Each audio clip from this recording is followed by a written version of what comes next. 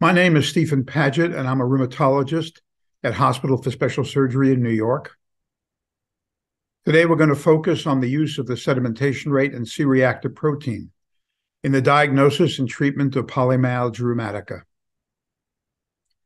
PMR has been recognized for almost 100 years, but its real definition as a clinical entity occurred in the landmark study of Davison, Spira, and Plotz, performed at Mount Sinai Hospital in New York in 1966. They defined the illness as the one we know today and enabled physicians to differentiate it from rheumatoid arthritis, fibromyalgia, and viral syndromes. An elevated sedimentation rate and C-reactive protein were key findings in this highly inflammatory and steroid-responsive illness, and continue to be so today.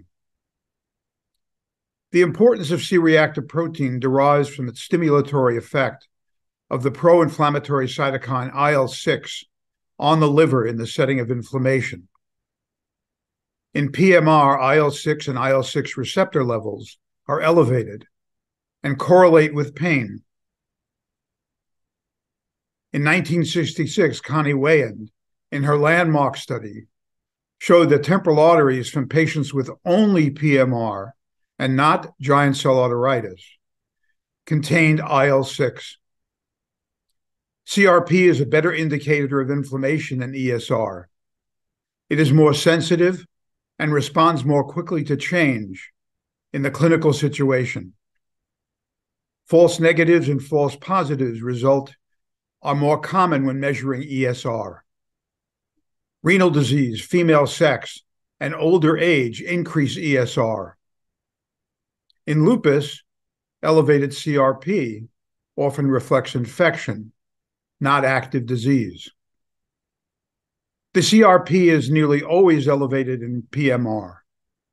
In two reports, an elevated ESR of greater than 30 millimeters per hour were noted in 91 to 94% of patients at the time of diagnosis of PMR, while 99% of such patients had an increased elevated CRP of greater than 5 milligrams per liter. Patients vary as to which of these acute phase reactants best correlates with their inflammatory state and has to be defined by you, their physician. Superimposed infections can also have an effect upon these. Most recent studies on the effectiveness of IL-6 inhibitors in the treatment of PMR employed the C-reactive protein as a sign of inflammation. The treatment of PMR demands a thoughtful clinician who is constantly balancing the patient's symptoms, comorbidities, laboratory tests, and side effects. As Harry Spira said, do not chase the SED rate because you may end up with higher cumulative levels and side effects in this elderly population.